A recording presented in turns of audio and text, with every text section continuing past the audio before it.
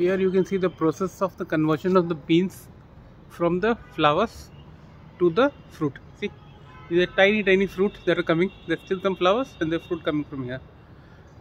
As the flowering starts to become fruit, as the fruiting happens, these tiny things start emerging and will get bigger and bigger until they reach, wait, let me hunt for it. So until they get this size or even bigger. These are cowpeas, so they're they're not your regular long size beans or the yard long beans and all. These are different. Also, these are very tasty. You can make them with a curry or as a dry dish with potatoes. Just to show you how they spread everywhere. It can be a very good fruiting plant if you take care of it.